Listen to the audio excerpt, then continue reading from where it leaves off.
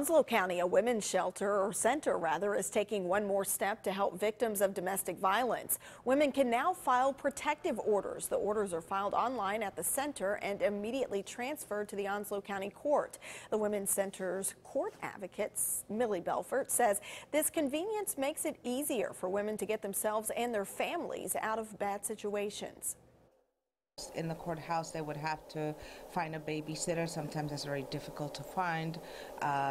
We guide them through the process, and they have all the privacy in the world. The ability to file from the center just took effect, but Belfort says they've already had several women take advantage of it.